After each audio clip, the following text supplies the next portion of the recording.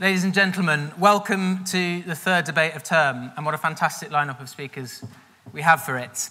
I wanted very briefly at the start to say thank you to all of you who've reached out to me in what's been a tricky week. It was sincerely appreciated. And I'd like to thank especially Patrick, who has sort of looked after the fort whilst I've been away. Last debate last week was wonderful. It was fantastic. There was so much audience participation. It wasn't 6 separate speeches. It was a proper debate. It was the same in week 1 too, so I'm hoping that that spirit carries on through this debate too. The motion before the House this evening, that this House believes the future of Britain lies with America rather than Europe.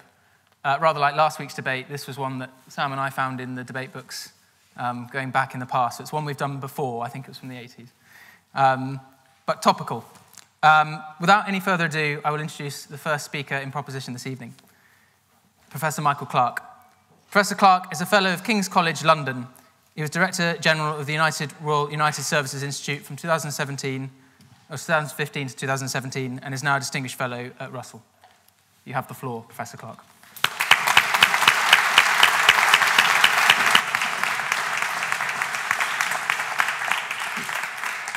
Mr. President, members of this union, thank you very much. It's a very great pleasure to speak. I've never spoken here before. It's great. Love it. And you're all round me. It's like theatre in the round. It's wonderful. So, in proposing this motion that I think our future lies with America more than Europe, I want to go back 80 years. You'll love that, going back 80 years. I want to go back 80 years to December the 7th, 1941. It was the date on which the Japanese attacked Pearl Harbor, attacked the Americans at Pearl Harbor. And it was 9 o'clock at night at Chequers. That was when the attack happened in British time. And Churchill was at Chequers, Winston Churchill. He was dining with Averell Harriman, the great interlocutor between Britain and America, and John Winant, who was the ambassador. And they had dinner, and they chatted after dinner. And at 9 o'clock, Churchill put his little radio on. Radios in those days were enormous, but he had the little one. He was very proud of it. And he put this little radio on, and suddenly they got some news that there'd been an attack on American shipping in Pearl Harbor. And suddenly the doors swung open and the staff at Chequers came rushing in. There's big news. And it was clear within 5 minutes that the Americans had been attacked at Pearl Harbor. And suddenly the place was a mound of activity. Everyone was on the phone doing cables. Churchill was very anxious to get the House of Commons back sitting on Monday. They weren't due back until the Tuesday. He wanted them back on the Monday so that he could stand up in the House of Commons and declare war on Japan. He'd always said that if the Japanese attack America, we'll declare war that day. Or within 24 hours. And he got great satisfaction because of the time difference between London and Washington. He actually declared war on Japan before Roosevelt. He's very pleased about that. But the point is, he then, in his memoirs, he said that all this activity that went on for 2 or 3 hours into the early hours of the morning, he said, I did it with the great gladness of heart. I was joyful. Because he said, I knew at that moment, the most important moment in the war for him, I knew at that moment we had won the war. He said, America is in the war, as he wrote, in it, into the neck, up to the death. And all the sacrifices of the last 2 years would not be wasted because now, with the United States, we had won the war. And he got very sentimental in his writing, as he always did. And he said, and as I ran round doing all the cables, I knew in my heart that England would live, Britain would live, the Commonwealth of Nations and the Empire would live. I mean, you could almost see the tears on the page as he was writing it. And he said, at the end of that account, he said, and I went to bed, and I slept the sleep of the saved and the thankful. And the point is, although he was very sentimental about it, there was a real hard-nosed reality about that we were allied with the most powerful nation in the world. And however bad the next 2 or 3 years were going to be, and by God, they were bad. There were some terrible months to come. But nevertheless, the outcome, the ultimate outcome was never in doubt. That was a hard geopolitical reality. And there was something else as well, which people forget about because it was so huge, people seem to think it was normal. Think about this, the strategic decision which the Americans made in 1941. They were attacked out of the blue in the Pacific, and they responded by sending most of their forces to Europe. A strange thing to do. Attacked in one area, but you send all your forces to another area. Now, they did that not because they liked the British or because Churchill persuaded them. They did it because they saw the nature of the problem the way we did. There was a coincidence of world view. And they realized, as we did, you've got to defeat fascism in Europe, and then you can go and do something about it in East Asia. Then you can do the Pacific. And those two factors, the strong power, being with the strong power, and the strong power seeing the world the way you see it, those are the two fundamental geopolitical realities, not just of the 20th century, of 80 years ago, but now as well. Now, The last 20 years, my God. The last 20 years have been a nightmare. We know it's been a nightmare for British-American relations. We were saddled with the Bush administration, which, in my view, was the most arrogant and ignorant American administration in living memory until the Trump administration. Then the Obama administration, which was kind of right-minded but rather weak and ineffectual, didn't achieve what it wanted to achieve. And the Trump administration, which was just surreal. I mean, on the law of averages, it wasn't all bad, but most of it was. And that's been a really rotten time for British-American relations, a hard time to be close to the Americans. But I go to something that Sir Kevin Tebbit said. Kevin Tebbit, many people here will know him very well. He was the Permanent Undersecretary at the Ministry of Defence, the chief civil servant in the MOD, serving the Foreign Office, very distinguished. And he said something about the Iraq War in 2003, in that build-up to the Iraq War. Lots of us, including a lot of people in the MOD, people like me and so on, we thought this is not going to end well. Didn't think it was a good idea. But he said privately, and because he said it privately, I could never use it, but he then said it to the Chilcot inquiry, so now I can use it. And he said, in that period, 2002, when we were working up to this operation, he said, we took the view, if the Americans are making a strategic blunder, we must not allow them to make it alone. What an astonishing thing to say. If they put their fingers in the fire, we will put our fingers in the fire. But what he was getting at is that an alliance is for good and bad times and good, through thick and thin. If they are making a blunder, then we'll help, we'll go with them, and we'll do what we can. And that's what Blair seemed to think. He thought, look, we'll be able to help them. We'll be able to sort this out. We'll be able to be a good ally. In fact, he was pretty well wrong about that. We couldn't help much at all. The whole thing, both Iraq and Afghanistan, was really pretty poor. But that nature, the idea that we stick with the Americans through thick and thin because they see the world essentially the way we see the world, and because they're still the strongest power in the world, is very important. And the other point he was getting at, I think, is this rules-based international order. We talk all the time about the need to maintain the rules-based international order. Well, those rules were established by three acronyms: UP, UK, USA. The United Provinces, the Dutch Maritime Empire, then Britain, the British 19th century empire, and then the United States, the US power which became an empire. Those rules were not established over the last 300 years by Germany or France or Italy or anyone, by Russia. I mean, it's interesting, we could have a debate as to why they weren't, but they were established. All those rules, which now seem so natural, were established by the great maritime powers. And those rules are the ones that we're now trying to uphold. And the person who has, or the state that has the biggest stake in those rules is the United States. And we have a pretty big stake in them as well, because we helped design them. On that point, go on. Surely the Iraq War is the prime example of not obeying the rules. Absolutely. Yep, we have played fast and loose. I've been a constant critic of this. We have played fast and loose with the rules that we created over 300 years, and we ought to be bloody ashamed of ourselves. But it doesn't stop the rules being the rules, and it doesn't stop the nature of the problem still being the nature of the problem. I don't disagree. So, we now live in an era in which the geopolitical wheels are turning really fast. The big four countries in the world are America, China, Russia and India. For different reasons, they are the big four. They make the weather for the rest of us. And those wheels are now turning. They're beginning to look very like the mid-20th century, even the 19th century. And all of us European powers are trying to define our strategy in the space between those turning wheels. And that's why it's really important that a power like Britain acts as a link. Of course, I mean, inevitably, this is a debate, so we say either or. It's not really either or. I mean, really, you want to do both. You want to be both European and transatlantic. But if we have to choose, we should be a link to the transatlantic relationship, because the best thing we can do for our American allies is be a good European security power.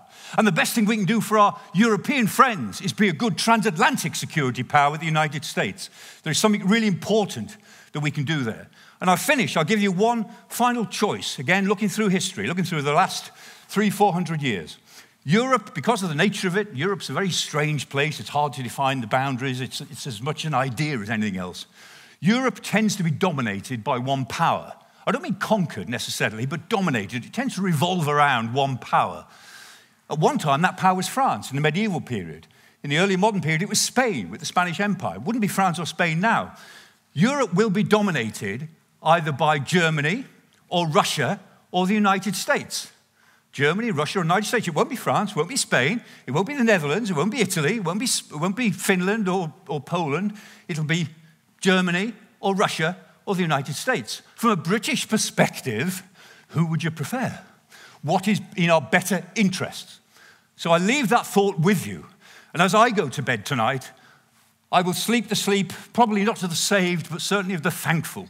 And for those hard-nosed geopolitical reasons, not as sentimental as Churchill's, but with the same spirit in which he invested his text in the 7th of December 1941, I invite you to support this motion. Thank you.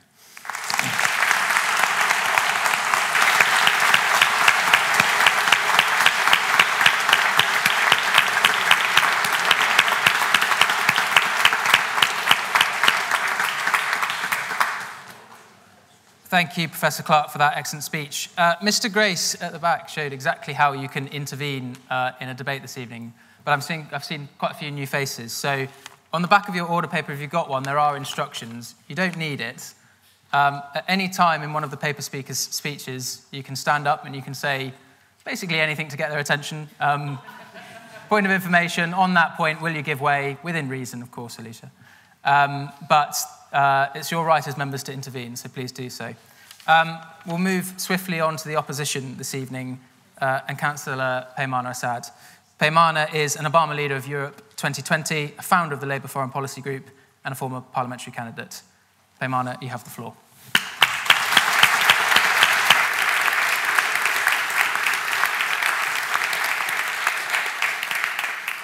Mr. President, ladies and gentlemen, it's a real pleasure to be speaking at the Union this evening, and it's great to be back in Cambridge for some lively debate. I'm going to offer you a different perspective, and when writing my arguments for this motion, I kept coming back to this one issue around leadership, and very specifically Britain's leadership, because sometimes it's not all about force. Sometimes it's about collective cooperation. Let me share a story with you on why. In the early hours of the 16th of August, last summer, a day after the Taliban takeover of Kabul, I sat in a British military convoy at the Baron Hotel on the outskirts of Kabul International Airport. Sat next to me was my father, and next to him was another Brit. In the seats in front were 2 British soldiers, one armed and the other driving. There were 12 other armed convoys like this in front and behind us, all carrying either British nationals or Afghan citizens who were being evacuated to safety. As the convoys approached the military side of Kabul airport, in the darkness of the morning, hundreds of Afghans, desperate to flee Taliban rule, had gathered outside the gates. As we waited for the gates to open, on both sides of the military convoy, we were surrounded by Afghan women, children, girls, boys, and men, waving their passports in their hands. As I looked out the window, the little girls, some aged 3 or 4, were staring straight back at me. They could see me, and I could see them. It was in this moment the gravitas of the situation fell on me. The political ramifications of what was unfolding in my eyes was disastrous. I was witnessing, through the eyes of those little Afghan girls, the consequences of what failure in political leadership looks like. Afghans had been abandoned, once again, to a fate and to a regime they had not chosen. Since that day, Afghan girls have been banned from an education, women have been denied the right to work, free speech is denied, the right to protest is denied, whilst extrajudicial killings are commonplace across Afghanistan today. You might be wondering why I'm talking about Afghanistan when the motion is about Europe, America, and Britain. I'm talking about Afghanistan because it's the perfect example of the decline of British political leadership within Europe and an awakening for Europe as a whole. After all, NATO was a British idea, one that our former European adversaries and the United States signed up to after World War II.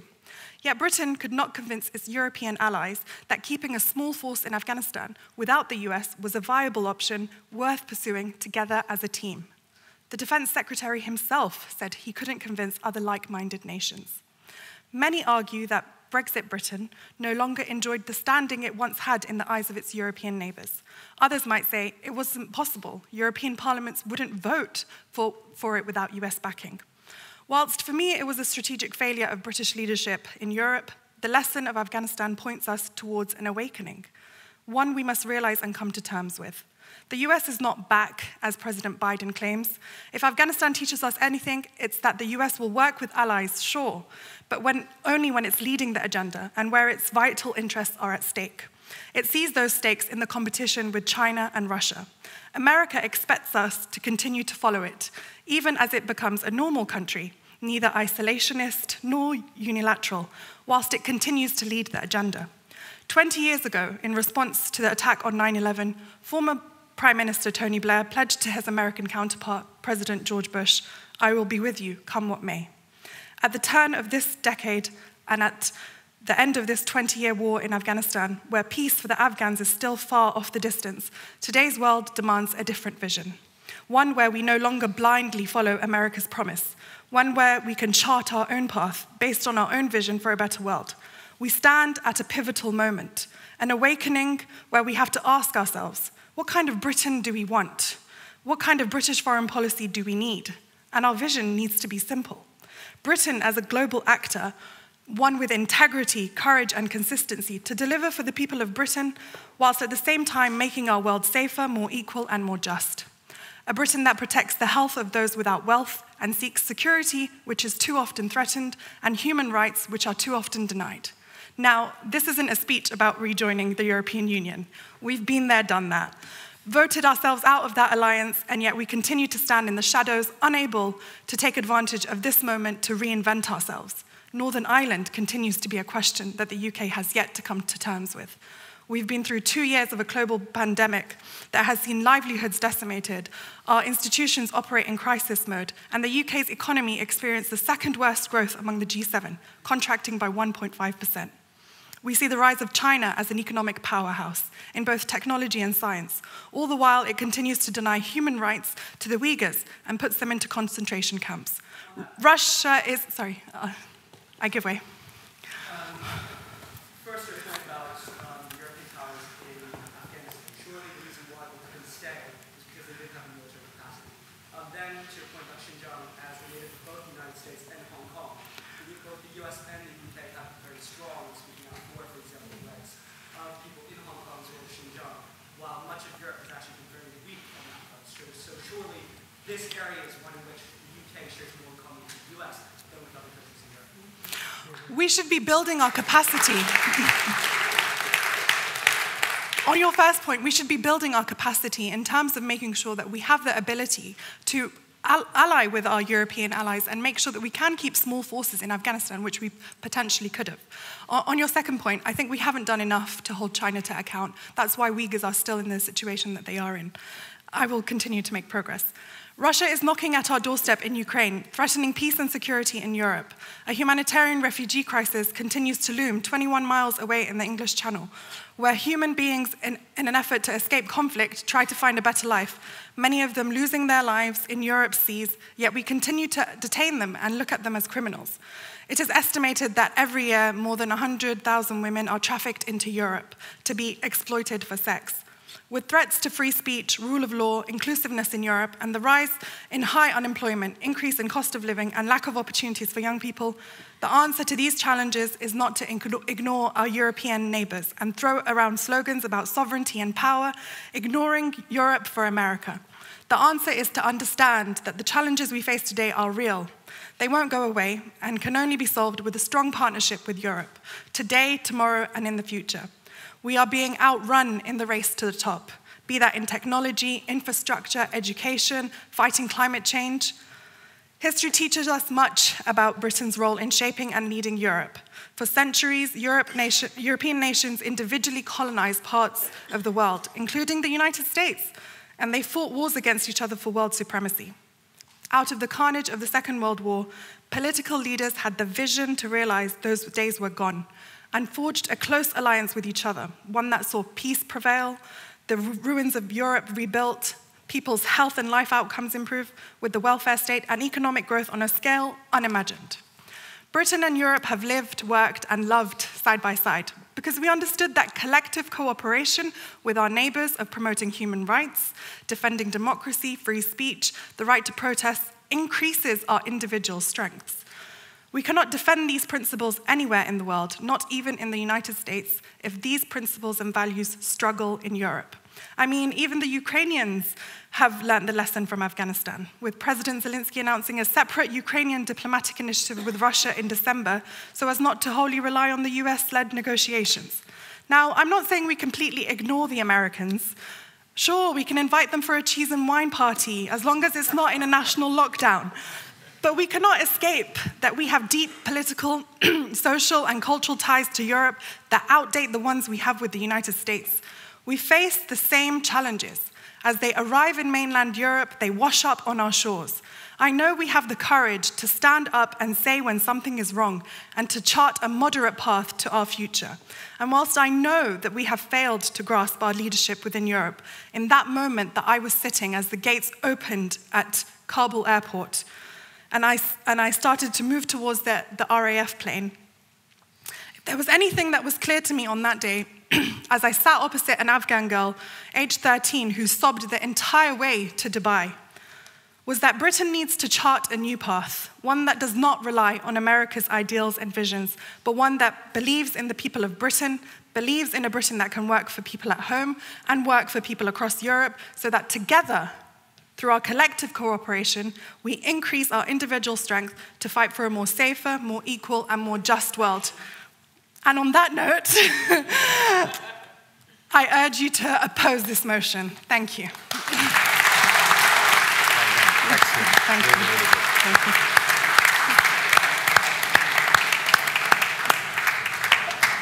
Thank you very much, Peymana. We move to a round of floor speeches. So we'll go proposition, opposition, abstention. Does anyone have a speech in proposition this evening? That was the first hand, so can we get a microphone to that gentleman there? Name and college, please. Sam. Because I'm not an expert in foreign policy and international diplomacy. Great Britain and the USA spend the required 2% of GDP on defence. Germany do not. If you really care about standing up to the Taliban in Afghanistan, then what you would do is spend 2% on defence. I will not listen to the idea that Europe cares about standing up to anti-democratic values in the Middle East when it refuses to spend the required 2% of GDP, and neither should you.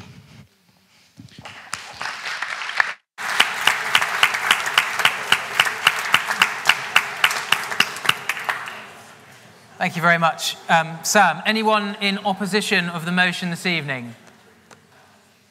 I think this was the first hand, but there'll be another opportunity. So just here, please. Mohammed Hassan Loan, Girton College. Yeah, Girton.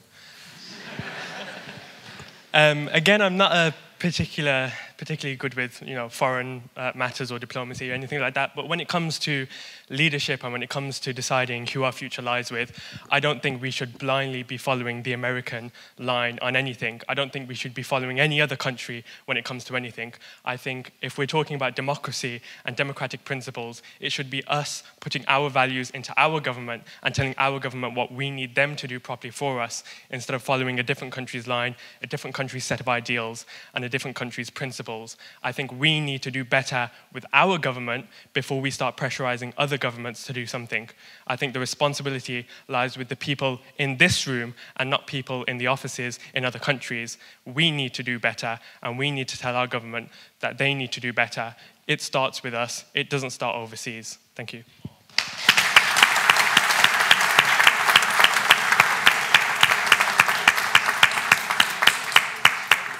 Thank you very much. I feel obliged to say that you do not have to be an expert in foreign policy to participate in this debate. You simply have to have a membership card.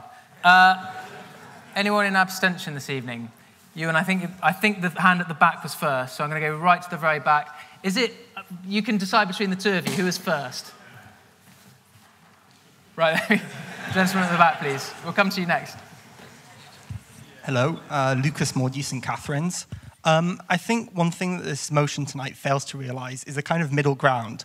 On either side of the aisle, we're arguing for a position which isn't necessarily going to have Britain's back. America traditionally has always put itself first, and we shouldn't blame it for it. But in the aftermath of World War II, having put a lot of money and having invested a lot in the American nuclear program, America didn't share its secrets with us. Coming back towards the Taliban, it's put its own position first before it's put British positions first.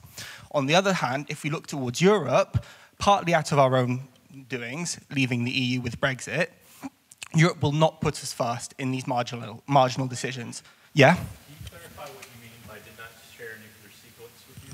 I'm pretty sure you have tried to be 5 or something. So in the initial aftermath of World War II, the nuclear program put in place by America, Britain had heavily invested in during the Second World War. America was unwilling to open it up to the UK. It did subsequently in later years, but initially it didn't do so.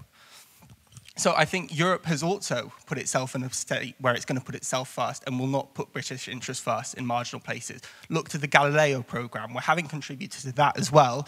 We're being shut out on some of the top-level access. So I think if we're going through this, we need to find a middle path between the two, but we also need to look to what our own interests are and what are the popular interests in this country. And that's where we can look to places where we do share our values with, places like in the Commonwealth, like Canada, Australia, New Zealand, where popular support for closer ties between these countries are at the highest compared to America or the EU. Thank you.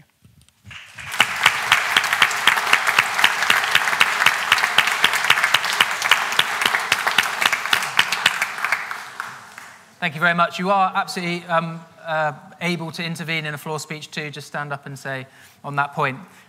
We shall move swiftly to the second speaker in proposition this evening, Zachary Marsh. Zachary is an alumnus of Robinson College who read history from 2018 to 2021. Zachary, it's lovely to have you back.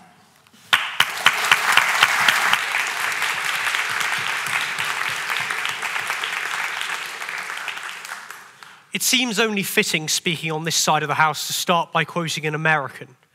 And the great former President Ronald Reagan, during and after his presidency, liked to curate jokes about the Soviet Union. One of his favorites was about an American, a Soviet, and a Polish dog sat in a yard together. And the American dog said, "One thing I like about this country is that if you bark long enough, you're going to get fed." The Soviet dog turned, looking perplexed, and said, "What's food?" The Polish dog turned, looking even more perturbed, and said, "What's bark?" And ladies and gentlemen, when Mr. President set out this motion, he said he wanted to have an angry debate about British unilateralism and strategic interest. But what actually does strategic interest mean? I'd argue that strategic interest fundamentally is code for the idea that foreign policy ought merely to be the art of the possible. It ought to be the art of moral relativism. And I'm here tonight to argue that foreign policy instead should be and is about values, and that our values are better served and better protected by the United States. That we are better in the hands of a dog that knows how to bark for food than one that does not know how to fight for it at all. Of course, where are we? Where actually are we?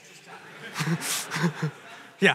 You're really comparing the rich, prosperous and capitalist nations of Europe with the Soviet Union as opposed to the United States, because that seems, well, quite bizarre, to be honest. I think in my erstwhile attempts at humour, you've perhaps overstated the extent to which my analogy is borne out.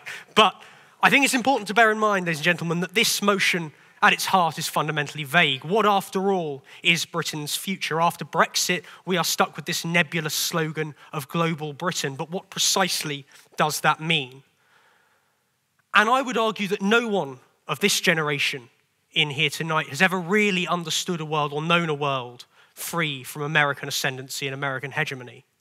It has been 20 years since Francis Fukuyama wrote his End of History, and almost all of his conclusions have been turned on their head. And yet I would be willing to wager that the vast majority of you in this room tonight still believe that the greatest threat to liberal values is American overreach rather than the rise of authoritarian and despotism around the world. But make no mistake, ladies and gentlemen, we see it in Ukraine at this very moment, the rise of a resurgent Russia. We are seeing the emergence of China as the full-throated authoritarian menace that it is, banging on our door. It is buying up ports in Sri Lanka very soon through the Belt and Road Initiative. It will have bought lock, stock and barrel nations in Africa and in the Balkans. The values which this house, this nation purports to hold are under threat like they have never been before. And so tonight I posit that Britain's future is about defending those values, in the words of America's greatest fictional president, the West Wing's Jedediah Bartlett.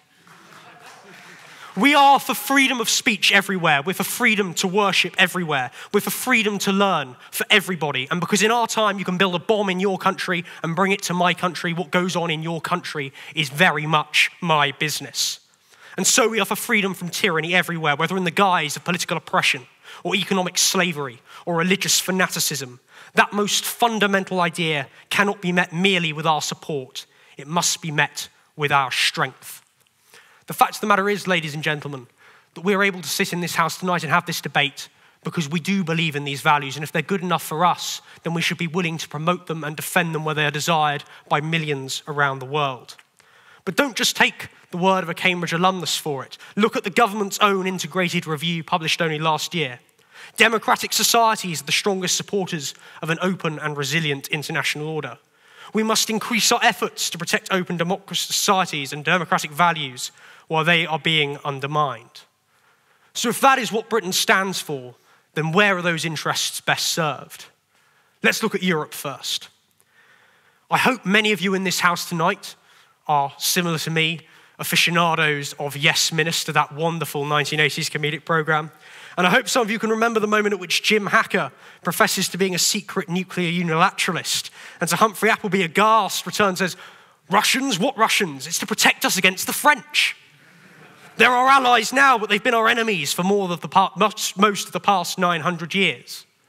And jokes aside, ladies and gentlemen, the fact of the matter is that neighbours rarely make good allies. Because the reality is that our relationship with Europe will always be about those petty material concerns which define neighbourly and regional politics.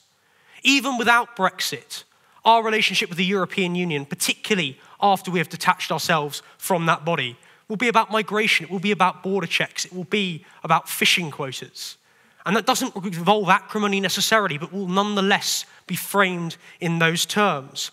And when Cornish cod quotas can topple an alliance which is defending the very values this nation is built on and which are now under threat around the world, that is a fundamentally unstable alliance. But more importantly, ladies and gentlemen, Europe has fallen to the scourge of moral relativism. Let's look at Germany. The BBC published only earlier this week an excellent article in which it asked why Germany was not selling arms to Ukraine, and it said that Germany had never quite got over World War II, that it remained a fundamentally pacifist nation. Europe, for understandable reasons, remains unwilling to stand up for itself, to again commit troops around the world in defense of Western values. And Germany in particular presents a troubling case, because what defines its approach on Ukraine? Is it the desire to defend one of the newest and most vulnerable democracies in Europe? No, it's not. It is a desire to fill German homes this winter with Russian oil and gas. Germany's most senior admiral only 2 weeks ago was forced to resign for saying that spheres of influence are a price to pay for lower fuel prices in Germany at this time. And we can't have allies who will sell themselves out so cheaply on the international stage. And it's not just Germany. Countries like Hungary, Poland, even now making overtures to China, willing to take the money with one hand, even as they pretend and pay lip service to the ideals of the West with the other. Make no mistake, ladies and gentlemen, that to get in bed with Europe at this crucial time is to take promises now, to take appeasement now, as Neville Chamberlain did in 1939 when he waved his piece of paper in the air, rather than to take actions and lines in the sand later, which the United States offer us. So why do I stand with America aside from the issues of Europe? And I would not want you to think that I merely view the United States as the better of two bad options. I'd like to ask a question now. Does anyone in this room know what the second largest air force in the world is? Anybody? Yeah. Spot on, the US Navy. The United States military force is unparalleled. Compare that to the fact that in Germany in 2018 during NATO exercises, its infantry were equipped with broomsticks because they didn't have enough rifles to go around. If we are thinking about how we defend Western values at a time when they are more under siege than ever before, I would like to think that we have the material and the resources to do so, rather than the promises of other countries that fail to live up to them, as the floor speaker there so rightly mentioned in reference to NATO funding. And more importantly, our alliance with the United States possesses stability. We have an Atlantic Ocean between us. Our ties with the US are based on history and culture. They are less volatile. And of course, we've heard about Donald Trump tonight. I don't think anyone's going to look back on that moment in history particularly charitably, but I would argue that it is precisely because we weren't so beladen by those close regional relationships that might have constrained our alliance that we were able to wait out the storm Did someone say on that point? Yeah, go ahead. You say that our relationship to the US is less volatile because of less conflict of interest compared to the European Union. However, Facebook is an American company, as are most of the other social media networks that have caused an awful lot of trouble in recent times. And you also refuse to pay taxes anywhere outside of America. So how is that a less volatile situation compared to people? If you're comparing some nasty trolls on Twitter with the death of Uyghur Muslims in China, then I'm afraid it's you with a warped value system and not the United States. No, sure, go ahead. I'm enjoying this. Far more to the whole social media issue than just whether or not some people on Twitter are trolling other people. The use of Facebook to spread misinformation in the 2016 by Russia in the 2016 election, the constant use of social media to polarize and spread dissent and things that are quite frankly dangerous, and the refusal of Google, Facebook, these American companies to counter this is surely far more than just the Twitter trolls that you dismiss it as. Now, I dismissed it in...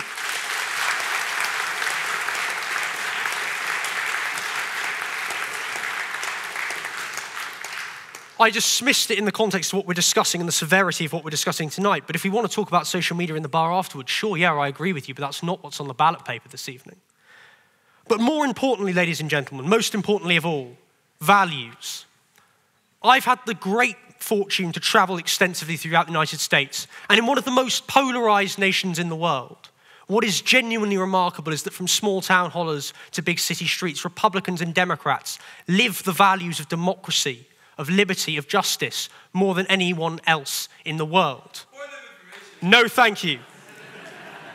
It is an example, and I think I'm going to come to what you're going to say anyway. It is an example that is borne out in dozens of constitutions, of declarations of independence that look to the US's founding documents. It is an example admired by millions around the world looking for a better life. And the reality is somewhat irrelevant because that is nonetheless the perception these people have. And when it comes to the legitimacy of the United States, far more than the old colonial powers of Europe, is that candle burning in the darkness. So I would conclude, ladies and gentlemen, by arguing that we should align ourselves with a nation with a global reach to stand firm both in Ukraine and in the South China Sea, with the legitimacy to stand as the West's leader, not simply in Europe, but to nations that have experienced the horrors of imperialism around the world, and one that has been willing to draw lines in the sand time and time again where Europe has merely faltered. And I will close, as I began, with the words of an American and with Abraham Lincoln at the turning point of the American Civil War at Gettysburg in 1863, that tonight we must decide whether we intend to allow government of the people, by the people, for the people, to vanish from the earth. I would argue we do not. I would argue that we are in the darkest moment of our times and that the United States offers us the very best that we can look for. And for that reason, I commend this motion to the House. Thank you.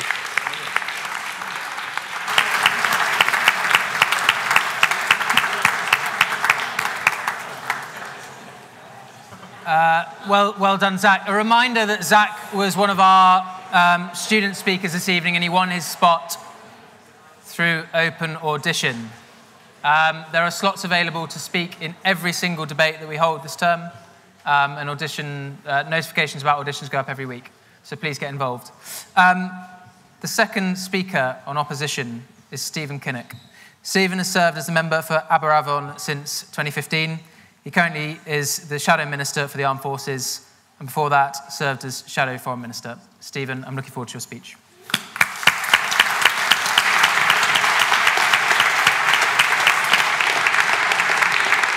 Thank you. Thank you very much. It's a real pleasure to be here as a proud alumnus of Queen's College, Cambridge. Could I say what an honour it is to return to my old stomping ground. I think the last time I was dressed like this in Cambridge, I was trying to climb over the wall at Trinity to crash the May Ball, but let's leave that story right there. I graduated in June 1992, a time of seismic change and tremendous optimism. The Berlin Wall had just been torn down by the forces of liberty, self-determination, and democracy. The Soviet Union had crumbled and the Cold War was over. The Maastricht Treaty establishing the European Union had been signed. The single market was up and running, and as its architect, the United Kingdom was at the heart of the EU's flagship project. Meanwhile, our relationship with the United States had been reinforced by the important part that our armed forces had played in the coalition which drove Iraqi forces out of Kuwait in the first Gulf War. Fast forward 30 years, and what a contrast. Russia has massed well over 100,000 troops on the Ukrainian border, and the British government is mired in scandal whilst desperately trying to play catch-up in the diplomatic effort to de-escalate.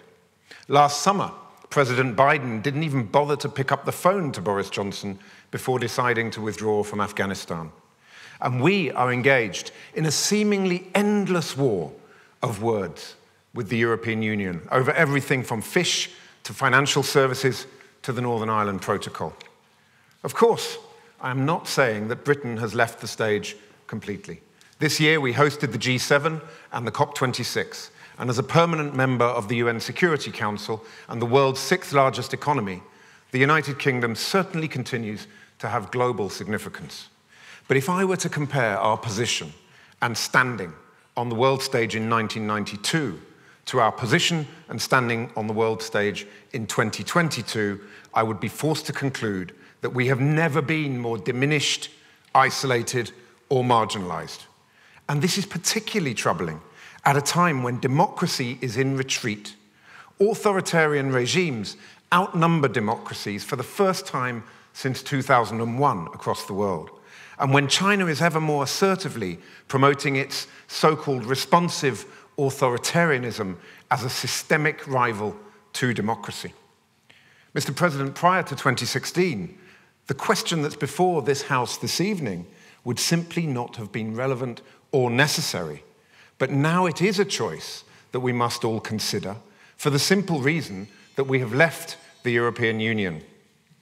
However, the reality is that whilst the referendum result may have fundamentally altered our political and trading relationship with the European Union, it did not change the simple and timeless fact that this country's destiny is primarily determined by its geography. And our physical proximity to continental Europe leads inexorably to the shared history, culture, values, and interests that shape our European identity. Of course, Britain should always seek to engage politically, economically, and institutionally with our allies, wherever they are. And we must remember that weakening ties with one partner or set of partners will inevitably weaken ties with them all. But if you can't engage constructively with your closest neighbours, then what chance have you got when you're attempting to strengthen ties with old friends who may be further afield? Or indeed, when you're seeking to forge new partnerships with countries on the other side of the world. The United Kingdom is in Europe, of Europe, and with Europe, regardless of Brexit. When Europe thrives, we thrive too. When Europe slumps, we slump too. And when Europe fights, we fight too. Of course, this doesn't mean that we should downgrade the transatlantic relationship or stop seeking to strengthen and build new trade, diplomatic, and people-to-people connections around the world. But could I gently suggest that we temper these grand strategies with some hard-headed realism? Our relationship with the United States is, of course, of central importance, but the Americans are increasingly focused on the Indo-Pacific, and the spectre of the return of Donald Trump, or possibly something even worse, is looming larger every day. We must therefore be realistic and recognize that the special relationship alone cannot sustain our prosperity or our place in the world. In fact, we must accept the lessons of the Iraq War and conclude that an over-reliance on our transatlantic ties cannot possibly be in our national strategic interest. Meanwhile, some argue that we should now tilt towards the Indo-Pacific as a potential foreign policy priority. But I'm afraid that this is yet another example of global Britain boosterism and wishful thinking. Of course, it's important that we continue to strengthen and build our ties with democratic partners in the Pacific and in Asia, not least as a bulwark against an increasingly aggressive China. But sending an aircraft carrier to the other side of the world from time to time is unlikely to have a transformative effect. And military experts, both in the UK and the US, know that Britain will best serve its interests and the interests of the international order by focusing its resources on the security of Europe. And we should, of course, have confidence in our global role, but the global Britain rhetoric smacks more of a government that is driven more by an ideological aversion to Europe than it is by a strategy that is rooted in our national interest. On that point, I will give way. Haven't the past few days or weeks shown that it has been often an Anglo-American push for security, particularly in Eastern Europe? And in the case of much of our European partners, they have been particularly weak, with Macron saying we must strive for a European Union-focused strategy to Ukraine, and Germany only sending 500 helmets. Meanwhile, we send God knows how many anti-tank rifles. Look, a lot has been said by Germany in this debate, particularly by the previous speaker. And I do think that we have to recognize the historic reality of Germany and its place in the world. And I think that there's absolutely no doubt that that still plays a dominant role in the political discourse in Germany. But let's also recognize that NATO is a European and transatlantic alliance, and NATO has been front and center of the discussions around what to do with Russia. Jens Stoltenberg, the General Secretary of NATO, has been very prominent. So I think we should see this as an umbrella which includes Europe and the United States. I think otherwise it's a false binary. Germany is so worried about its historical responsibilities. Why is it the fourth biggest arms exporter in the world? Or is it more to do with German energy policy and a reliance on Russian energy, a reliance when it comes to Russia in terms of its export policy? If it was so bothered about its historical position in the world in terms of causing conflict, would it be the fourth biggest arms exporter in the world? There are many things about German foreign policy that I am deeply opposed to. I think Germany has a mercantilist view of the world, and that is something to be regretted. But we're talking here about our relationship with Europe. I think there's tremendous potential for more military and security cooperation with France. France is a serious player militarily, spends its 2%. Look at the Lancaster House Accords, huge opportunities there for more military cooperation. What a pity that we have a Europhobic government that is burning all of those bridges and preventing us from building a new foreign policy. I'll take one more intervention. You made the point about the United Kingdom tilting at windmills for a bit, or global Britain boosterism. Then you've also spoken about France as a great geopolitical power.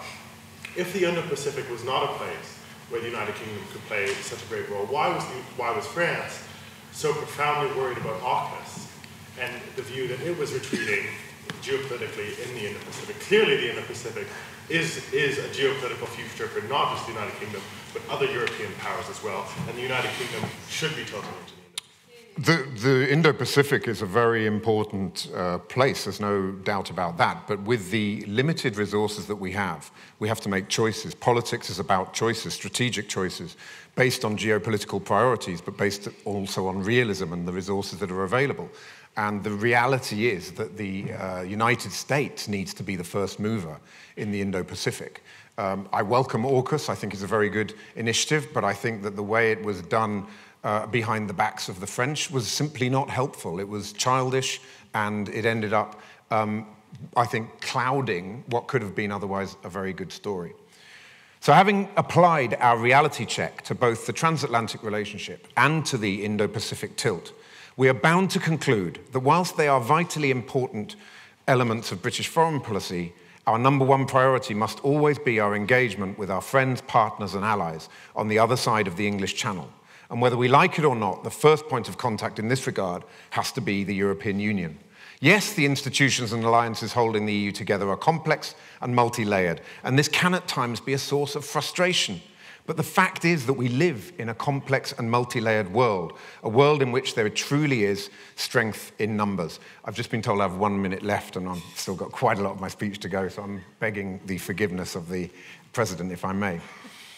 So having established the primacy of the EU in the past and present of British foreign policy, allow me to say a few words about the future relationship between the UK and the European Union.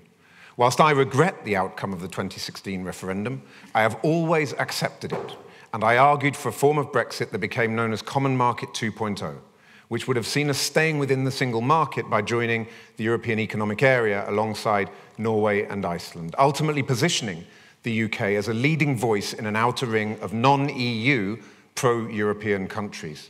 Common Market 2.0 was based on pragmatism and compromise, but sadly there wasn't much appetite for those quintessentially British virtues during the fevered, highly polarised days of 2016 to 2019. We've therefore ended up with a deal that, far from being oven-ready, is a dog's dinner that's created, just to continue the dog theme, that's creating difficulties across every aspect of UK-EU relations. But we are where we are. We must look now forward with a combination of realism and optimism. We should concentrate our efforts on rebuilding the bridges that have been burned since 2016, with patience, pragmatism, and attention to detail. By focusing on the technical issues that are causing so much difficulty, we can build confidence and create a broader, deeper political relationship. To conclude, the world has changed beyond recognition since I left this university in '92. Fukuyama's utopian end of history has been replaced by an age of anxiety as China flexes its muscles and Russian troops mass on the Ukrainian border. But two facts have remained constant. The first is that Britain is still a country with huge potential and strength. And the second is that successful foreign policy requires careful analysis and sustained effort, not sound bites, hubris, and wishful thinking. Britain alone is not a strategy. It is a dangerous fantasy that will set us on the road to irrelevance. Let us instead forge a new European policy that sees us as a constructive partner of the EU, trading with minimum friction, building maximum dialogue so that we can strengthen our collective European security and prosperity. And let us use that reset with the EU as a springboard for strengthening and deepening our transatlantic ties. In short, let us get to work and start re-engaging with our European friends, partners, and allies so that we can face the world and the future with confidence. Thank you.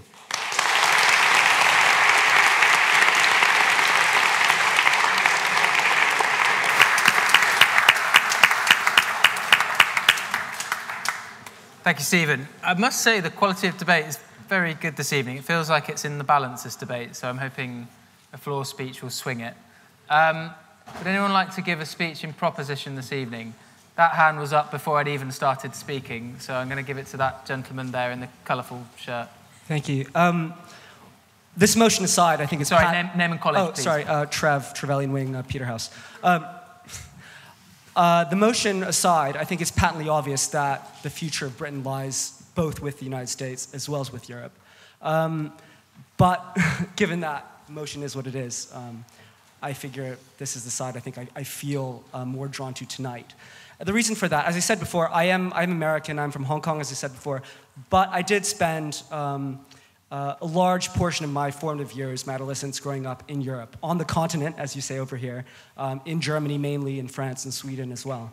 I first moved to the UK in 2015 to study at the other place. And at the time, I couldn't really understand why you wanted to leave the European Union. I was very much, and I still am, pro-European. I believe in the European ideal.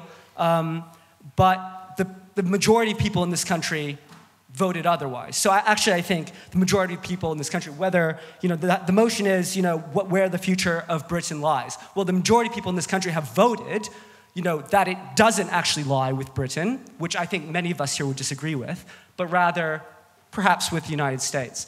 I think one of the things that recent years has shown, especially through the COVID pandemic, is that in terms of how we see the world, and especially in terms of how we value, for example, individual freedom, the UK and the US actually share a lot more in common. I mean, when I'm back in Asia, when I'm in other European countries, and there are Brits there, and Australians, and Canadians, and New Zealanders, and Americans, those are the people that tend to hang together, and then, you know, you have the Germans and then the other Europeans as well. And of course, we mix and we're all friendly together. But I think there's a reason for that.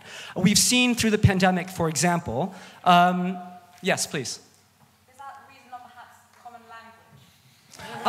I don't think it's just the common language. I speak 6. I mean, I think what I would say is, though, what we've seen through the pandemic is the fact that in this country, and for example in the US, there has been a strong unwillingness, to the extent that's been possible, to confine, say, individual freedom. Again, in this country, we've had multiple national lockdowns, which, you know, many of us have lived through here in Cambridge or elsewhere in this country.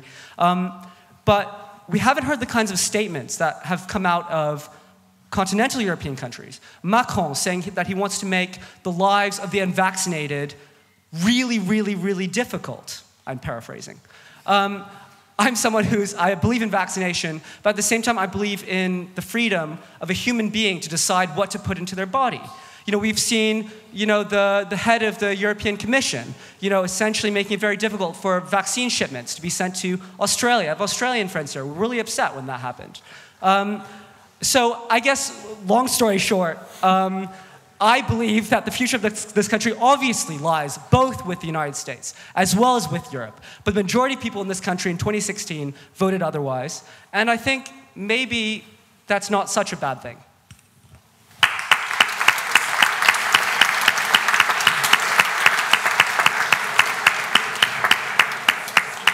Thank you, Trev. Would anyone like to speak in opposition this evening? Maria Telnikov, Downing College. God, where do I start? I emphatically disagree with the guy who just spoke. Americans and British will never be friends. That just does not happen. I'm telling you. As someone who is Zachary? Is that Zach? Yeah. May I call you Zach? As the child of a Soviet dogs, I fundamentally take issue with this idea that Russia is something to be feared, right? And that we should just hold on to America for dear life because they're gonna save us. I think it's really telling that Zach, we're now friends, use the quote of a fake president, because everything about America is fake. I mean, we've all watched The West Wing and its super idealized vision of what America looks like, and for some reason we believe that. It's really strange. Like, we want to believe in the Disney fairy tale of America. Yes. Oh, I remember you spoke about America before. Go on. What have I done? Sorry, say that again. Yes.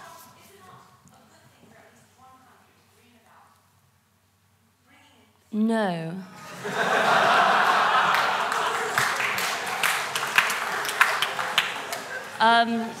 I do think that's all I have to say. I could say something more controversial about how I don't think there's going to be a war, but in Ukraine, I don't think that's going to happen. We'll find out.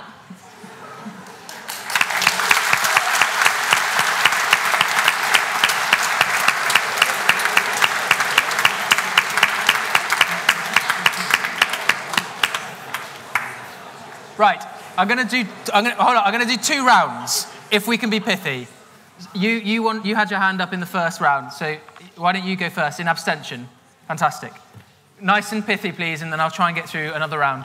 Hi, yeah, I'll keep it very quick. I'm not British, I'm not from Europe, I'm not American, I'm Arab, and I'm really tired of all this talk about common values and liberty and democracy and freedom. I don't want to hear it. I don't want to hear who spent their 2% GDP and who's done this. Because let's be real, both places have done some pretty terrible things, okay? Whether it's the US propping up authoritarian governments as and when it suited it during the Cold War, whether it's the EU-Libya migrant deal, which is honestly one of the most shocking and flagrant human rights abuses I've seen to this day. And again, Arab, so quite a few down the line there. I just think that by saying that we have common values with the US, with the EU, you know what? Let's be real here. These are interest-based decisions. Foreign policy is interest-based decisions, and we don't do ourselves any good by pretending that we share some abstract notions of freedom, whether it's, I don't know, the freedom not to get vaccinated, or whether it's some other form of liberty. I'm not really that interested in hearing it. Whether you think the problem is that the US has too much power and acts like an undisciplined hegemon, yeah. Whether you think the problem is that the EU has too little power and so is unable to make an effective stand in foreign policy, yeah. You know what? Maybe that is why I am in abstention, because I don't think we should rely holistically on one or the other, since both are deeply flawed. I could go into a lot more, but I understand that we're on time constraints, so please, can we just cut out this talk of values? We've seen those values. We've seen them in Iraq, in Afghanistan, in Libya, in Yemen, where US and the UK are funding one of the most horrific wars ever. We've seen it in relationships with MBS from Saudi. We've seen it in some of the most controversial foreign policy decisions. So please, no more about, yeah? I completely agree with your point about being value-based, but the point of the value perhaps is not these high-minded, very new European values about the abstract idea of liberty or freedom, but it's a politics oriented towards a negative ethical horizon. It's a value that allows choice, a value that allows ignorance, a value that allows mistakes. The values that are against which we are opposing, whether it be Russia or China or any other competing political system, is one in which values and decisions are predetermined. It doesn't matter whether. And is that why you're also supporting Saudi Arabia in Yemen and Israel and a host of other countries with deplorable human rights records in terms of making choices? I am all for combating authoritarianism, believe me, but if you're gonna do it wholesale, don't pick and choose, and don't believe that one side is more privileged than the other. Either do it completely or stop kidding yourself. Thank you very much.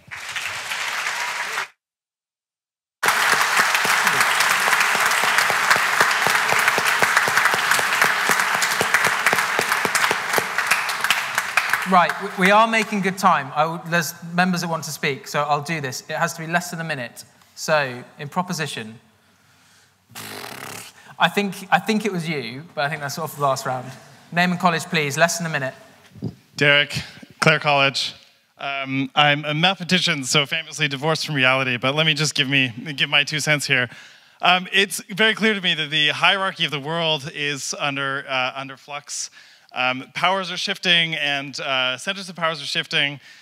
If you're going to align yourself with, Europe or America, like who's part of the deal with Australia, with the nuclear submarines? Who has nuclear weapons? America does. Europe doesn't. Who has? No, I'm not smart enough to take any criticism. America has more money, and honestly, politics, you can pretend it's about values. It's not about values. It's always about money. It's always about power. We're humans. Who has the money? America has the money. When you already divorced yourself from Europe, find a new wife. Okay, and then the last point I'll make. Once you get your wonderful free trade agreement with Americans, you'll survive the chlorinated chicken. I grew up on it. It's really fine. I have more to say. That's it.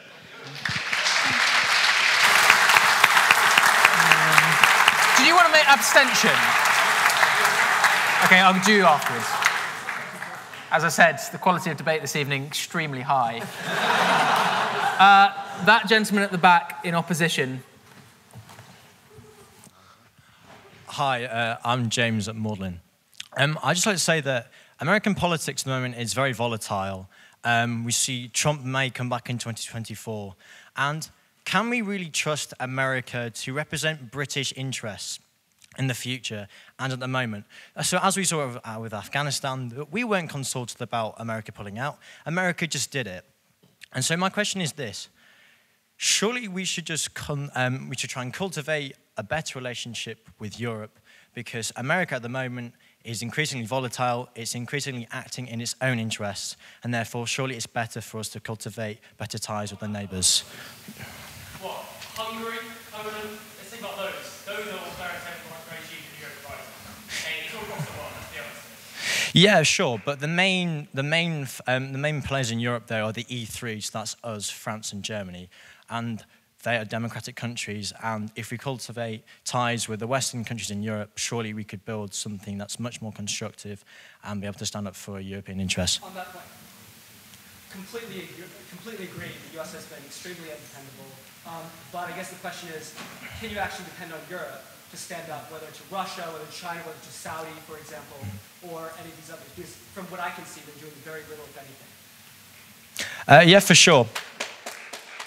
I take your point, but I think that the way things are heading, the US is becoming more and more volatile, whereas there is opportunity for us to cultivate better relationships with Europe.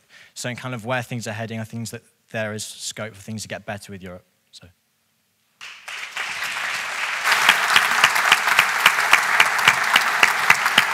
Let's got to go back there. It was the chap at the back, he was in the first round, so I'm going to go to him. You, sir. David Borotto, Wilson College, and after facing so much rejection, so glad to have the mic. Now, I'm new to this country. I don't know what gets played on TV here, so I might have to forgive the second speaker in proposition, but I'd like to ask what you were watching on TV on January 6, 2021, because I know what I was watching. I was in Brockville, Ontario, walking along the St. Lawrence River with New York State right across on the other side. And on my phone, I was looking at what was going on in Washington as the Capitol was under siege, as American democracy was going to shit, for lack of a better language. The whole proposition argument is based on the fact that America is a bastion of strength, stability, and democracy. And we can see today, we saw last year that that's not the case anymore. I'll have it.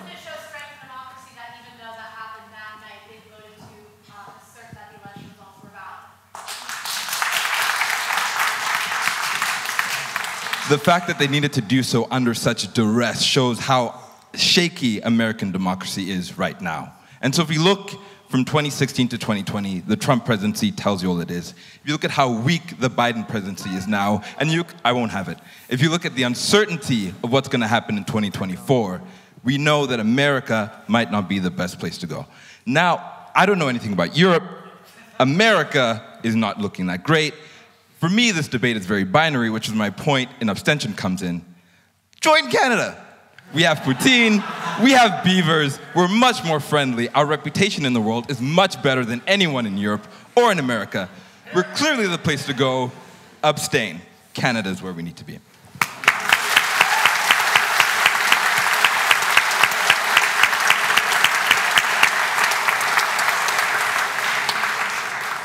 I have to move on. I'm so glad that all members want to get involved, but it's getting to about past, so I better give it to the final two paper speakers to conclude.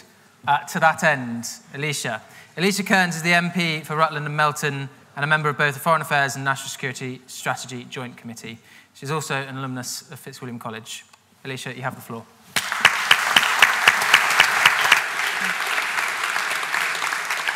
Mr. President, as a Fitzbilly, it's great to be back here, although I would say that perhaps my speakers on the floor have answered all the questions, so I will take interventions about the pork pie plot and the future of this government instead, which might be a topic for discussion.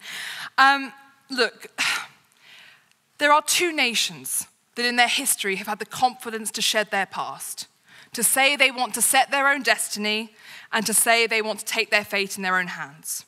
One in 1776, and one in 2016. But this is not all that unites us.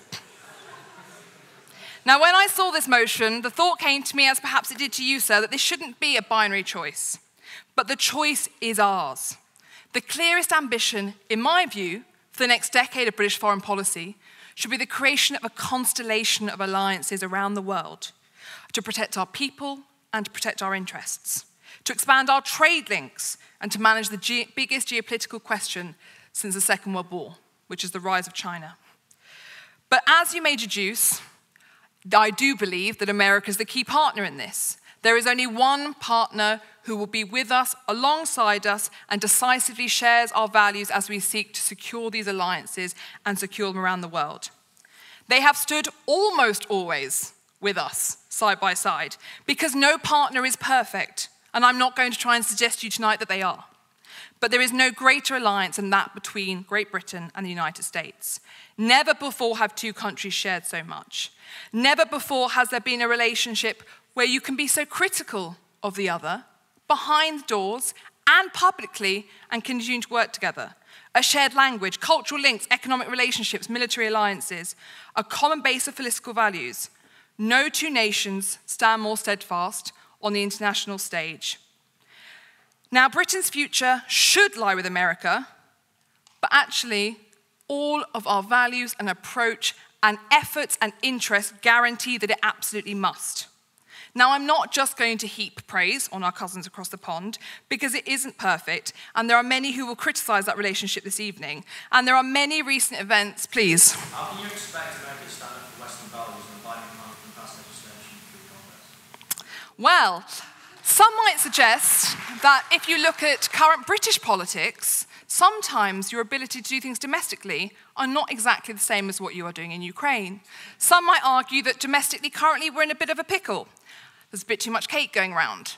However, in Ukraine, we are the foremost force standing up for the Ukrainian people. And I say that as someone who was in Ukraine 2 weeks ago, in the last Ukrainian-held territory, in the last building 100 meters from the Russians. And I can reassure you of this. The Ukrainians name one country and one country only when they talk about who's supporting them most, and that is the UK. So you can have a very different standing domestically to where you are internationally. Now, we have been able to resolve disputes time and time again through frank conversation. And my question is, why chart a course through a minefield when a clear channel already exists? Now, I note the motion talks about Europe, but I think it's quite clear that we're talking about the European Union here, so I will try not to use them interchangeably. The European Union, in my view, is fundamentally incapable of acting as a geopolitical actor on the world stage. This single-handedly, in my view, guarantees that Britain's future must face towards the US. The international order, as we heard this evening, is under threat. There is no question of that. And whilst I can see that this is an order that was created by American hegemony, it has overwhelmingly benefited us in the UK and also the European continent. The end of history has failed to materialise, and countries are desperately picking up pens to try and write an additional chapter, but the EU is struggling to even assemble one.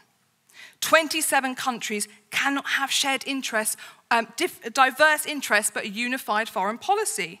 It's almost so plain that it doesn't deserve further explanation. The current crisis in Ukraine, as I say, absolutely illustrates this. Predictably, EU states, please. You say that the European states can't mount a common foreign policy, but they've been fairly successful when it comes to Brexit, have they not, in terms of preventing a unified front when Britain attempted to divide over as Northern Ireland.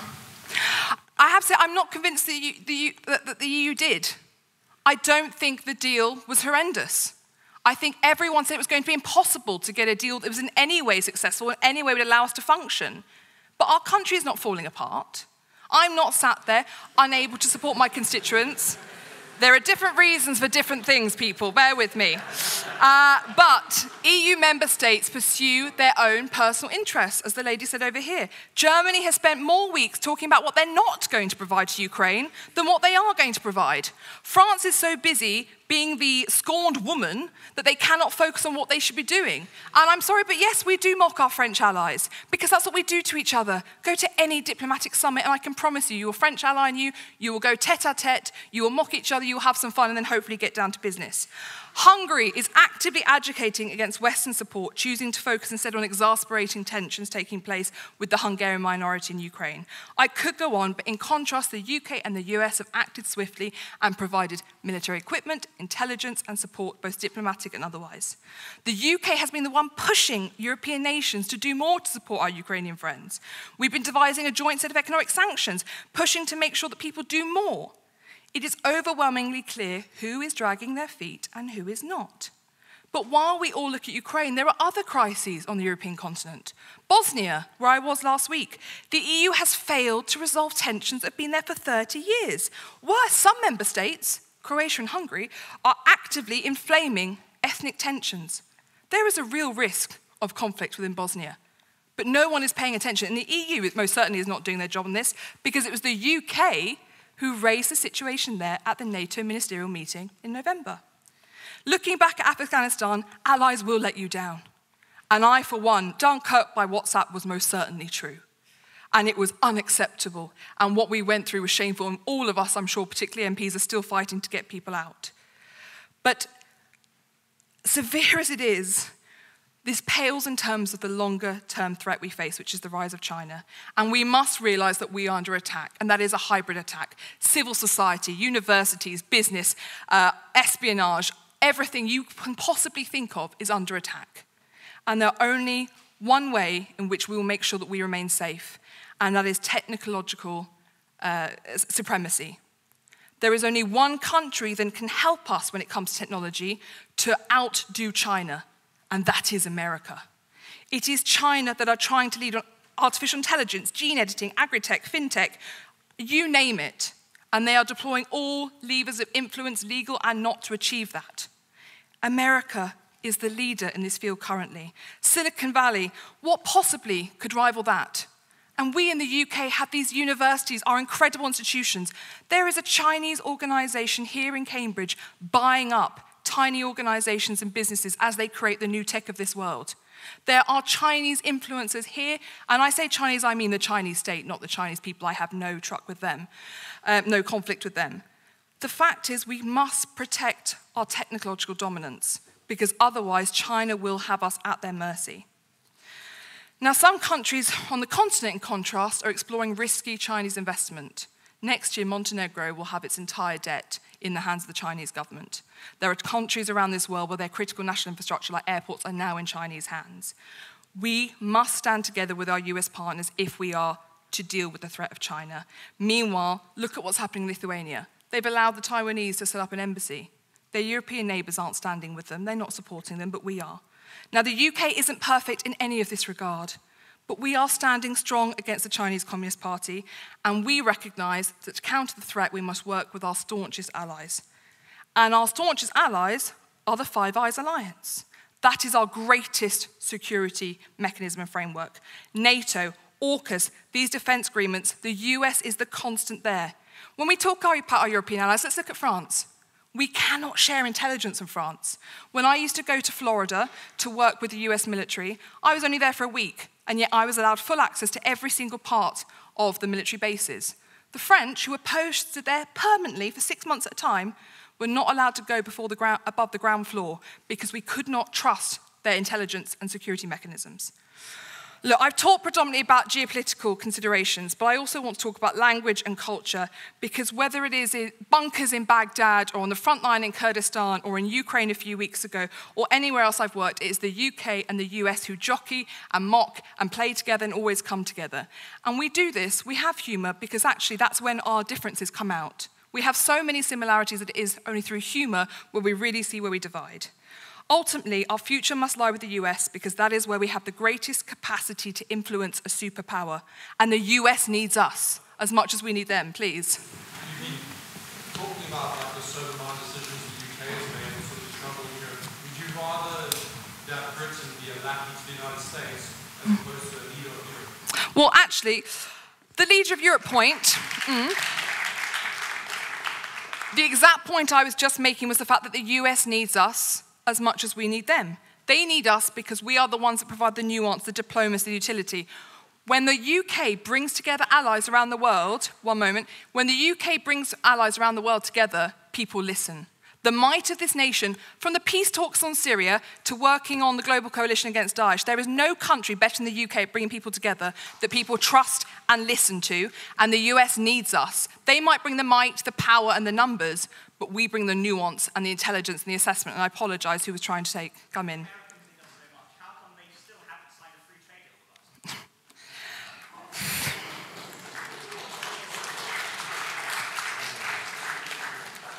Because unfortunately, what we want to happen at great speed doesn't always happen at great speed. This is the reality of politics and the reality of diplomacy. It takes time, it takes detail. These are two great nations. It will take time. I will wrap up by saying it is the UK to whom EU neighbours still come to influence the US. It is to us they come, it is EU ambassadors that come to me and say, please help me influence the US, not those who are geographically closest, for example, Canada or Mexico. It is the UK. Whether or not we have Churchills and Roosevelts, or Thatchers and Reagans, or Borises and Bidens, our shared worldview matters. And Britain was America before America. And today we remain brothers in arms, united in values and interests and language, and our shared love of our closest ally across the ocean. Together, we are better, but apart, trust me, the world is more vulnerable. So we absolutely have to maintain our support for our partner, keep challenging them, demanding they be better whilst demanding we be better, but we do that best together to protect the people of this country. Thank you very much.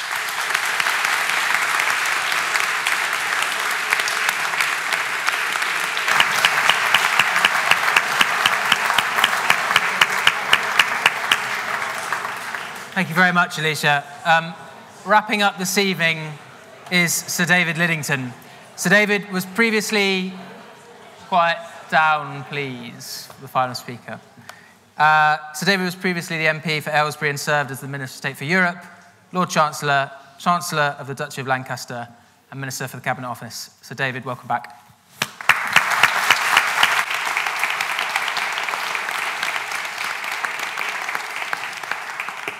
Well, Mr. President, thank you for the invitation to come back here. It's rather a long time since, as a Sydney Sussex undergraduate, I first took part in these debates. I see the photographs on the wall behind you, I don't think have changed since my day, even if other bits of the Union building have. And could I start by congratulating all the student contributors to our debate this evening, both whether as paper speakers or as contributors from the back benches, and including the gallery. I found listening to my friend and a party colleague, Alicia Kearns, that there was a great amount of what she said with which I agreed. And I would not quarrel with those who have spoken for the proposition tonight, who have said that the United States has in the past and is still today a key and important ally. But I think that there is a danger in some of the arguments put forward by those speaking on behalf of the motion tonight, that they look only at one part of this country's relationship with the United States of America, and that they look back on the history of our bilateral relationship in a somewhat sentimental way, through rosy-tinted spectacles. And Professor Clarke, in his opening speech, was quite right to talk about Churchill's response of relief after the US attack on Pearl Harbor and the vital contribution the United States made to the defeat of fascism in Europe, as well as that of Japan.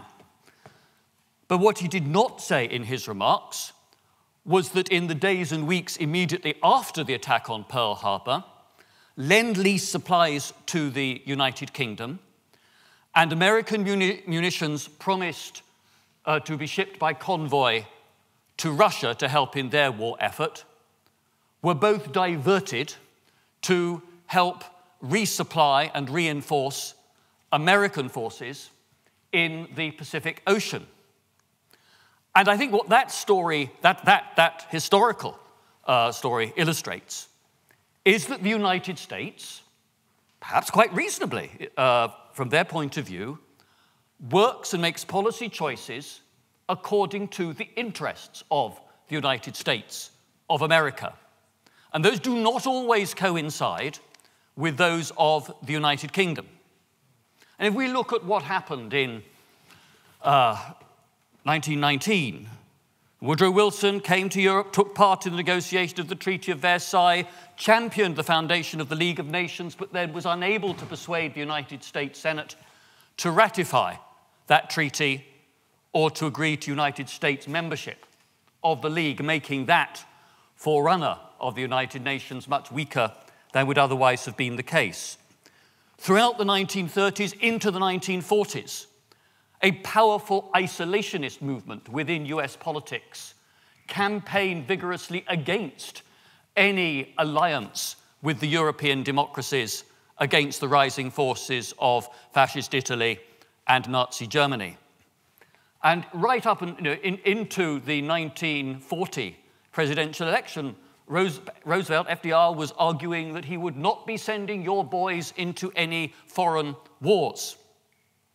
Once the war was concluded and the Allies victorious, Lend-Lease was cut off almost immediately, and the Truman administration agreed to give a desperately needed loan to the post-war Attlee government only under the most penal economic conditions, forcing even worse austerity upon an already beleaguered UK population.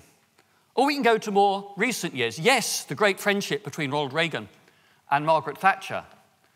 A fierce thought contest within the US administration over what stance they should take on the Falklands. But Reagan sending US forces in to topple the government of Grenada, a Commonwealth country with then the Queen still as head of state, without bothering to inform the British Prime Minister, even though they had the closest of political relationships at that time. And then, as others have alluded to, most recently, President Biden's decisions about withdrawal from Afghanistan without consulting London or any other ally. Zach. You talk a lot about America's unilateral foreign policy, and you're right to point out that America is at times acting in self-interest. I don't think anyone's denying that.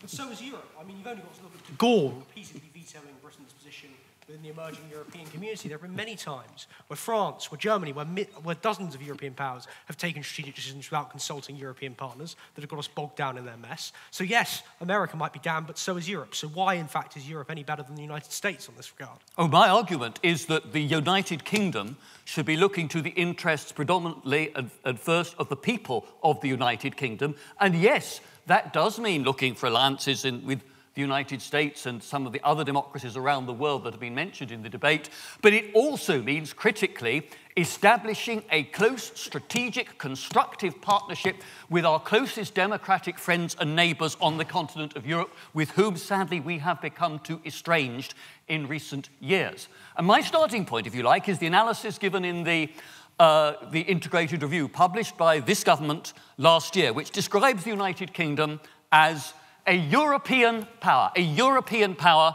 with global interests. And both parts of that statement are true. And it went on to say that the preponderance of our interests and our commitment as far as security was concerned was going to remain in the Euro-Atlantic region of the world, despite a measured, but only a measured and limited tilt to the Indo-Pacific. And I think that the question of US interests is important because, Zach Marshall, in an excellent speech, spoke of how we should put our trust in the United States because they and they alone would be able to provide the security assurances we needed. And yet I think after our experience of the Trump presidency, I am more concerned than ever before as to the reliability of those promises into the future. We know that President Trump came very near to pulling the United States out of NATO altogether. In 2024, it is perfectly possible that we see a second Trump term, this time unconstrained by any fears of the need to seek re-election, or the election of a Trump acolyte seeking to emulate and exceed. Already we've seen Senator Hawley, one of Trump's key followers, say that a deal should be done by Washington with Putin and that the US should accept that Ukraine should be part of the Russian sphere of influence. And so I think it is dangerous to put all our eggs in the Washington basket. And we do have important relationships with Europe There are two European democracies that have both global interest and a willingness and will to act in the world, the United Kingdom and France. And it is if the two of us are able to work together that we can generate a more effective European pillar of the transatlantic alliance, because even if we don't see Trump, even a Democrat president is going to look more and more to the Indo-Pacific, is going to use the US's self-sufficiency in energy as a reason to take less interest in certain parts of the world than they did in the past. Places like the Western Balkans, which Alicia Kearns was quite right to highlight. Yeah, please, come. Energy, self-sufficiency, you said that somebody like Trump could come along and withdraw the US from an alliance, for example, the Paris Accord. But hopefully the US has the slight intelligence to correct course as Biden has done and re-enter. And so I'm just saying, making the point that they can go both ways, but hopefully they'll see the light eventually. Well, I hope you're right. But I think that people who are taking decisions about the future security of the United Kingdom have to ensure ourselves against the real risk, if I look at the American polls, of that happening again. But even a more outward-looking president is going to focus less on Europe, less on the European neighborhood of the Balkans or North Africa or sub-Saharan Africa, where we might be needed to assist against jihadis or for humanitarian relief. And that is why the European countries, where the United Kingdom should play a leadership role, are in the position where we need to come forward and have the kind of effective presence internationally that I agree we do not have sufficiently at the moment. Thank you very much. You point very rightly to the concerns about Trump rising again. I share those concerns. But what about Le Pen in France? Would France then be such a reliable partner? Because that is the risk we are looking at currently, where I would argue France would be more dangerous of a partner than America under Biden, or hopefully not Trump again when he returns. Yeah, I completely agree. I think if I look at the French polls and the predictions for the second round under any hypothetical outcome, I think that there is much less risk of Le Pen being elected in France than there is of Trump being re-elected for a second term in the United States. And that I'm being told I have a minute left to go. So if the gentleman will forgive me, I'll come in very briefly, and if you'll let me have a little bit more leeway. Whatever, even if Le Pen isn't elected, with France right now, it seems like we're almost on the verge of war over fishing rights in the Channel. I don't see how we're going to cooperate with France. This is and frankly, the fishing rights in the Channel is tiresome, but this is something which, frankly, should have been sorted out months ago in negotiations, and which I'm confident will be sorted out once we're free of the French presidential elections. I think at the moment, just the politics makes this all too difficult to do. The European countries have assets, particularly soft power, but through NATO, hard power assets as well. But in soft power, to take on the Chinese strategic technological challenge, things like sanctions, things like incentives and disincentives for investment, scrutiny of takeovers and mergers, controls over trade, contributions to global standards bodies where the Chinese are seeking to get their people and supporters in a big way, is going to be critically important. On these things, the EU and the US are now starting to sit down together and try to thrash out a common approach to deal with that Chinese technological strategic challenge. I want the UK to be in the room. We're not going to be invited in by the United States except to sit there as an observer. We're outside the EU now. I regret that, but that's a decision that the British people took. I think now we need to construct that strategic partnership with our European neighbours, friends, and democratic allies to amplify our influence in meeting those global strategic challenges. That is how we put flesh on this vision of the United Kingdom as a European power with global interests to secure. Thank you very much.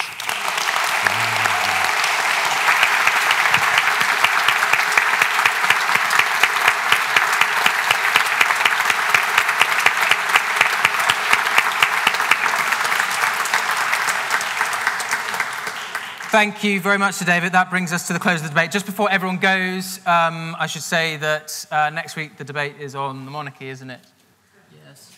It's on the monarchy, and have a look in our term card. There's some controversial good events coming up next week. You know this, we vote with our feet. There's an aye door, there's a no door, and an abstain door. I have no idea which way this is going to go, but please can we give our paper speakers a round of applause?